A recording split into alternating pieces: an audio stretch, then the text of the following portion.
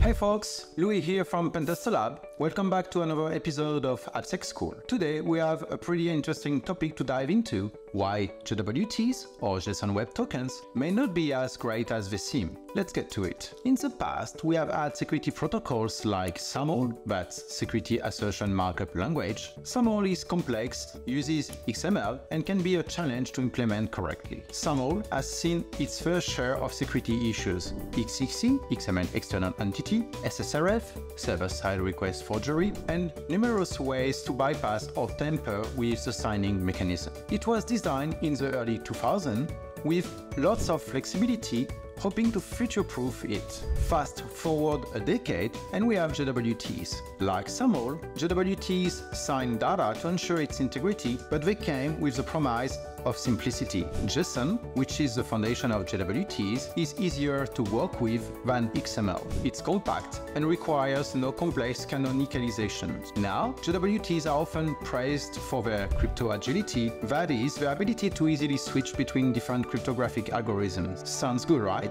But let's dig a bit deeper. Crypto agility can often translate to crypto fragility. Switching between algorithms can be dangerous if not done correctly. Minor misconfigurations, poorly chosen algorithms, or weak keys can lead to vulnerabilities and security breaches. One common issue is when developers trust the alg header in a JWT without proper validation. An attacker could manipulate this header, changing the algorithm and tricking the server into accepting a malicious sign token. This is known as algorithm confusion attack. An additional concern is the foreverness of JWTs. Unless specifically set, most JWT implementations don't enforce an expiration. This means that a token, once issued, can be valid indefinitely if not carefully managed. Lastly, the JWT attack surface is vast. An application needs to base64 decode the header, the payload, and the signature, pass the JSON encoded header, retrieve the algorithm from the header, and then finally verify the signature based on this algorithm. All these steps performed before the actual signature verification happens. They are potential points of attack.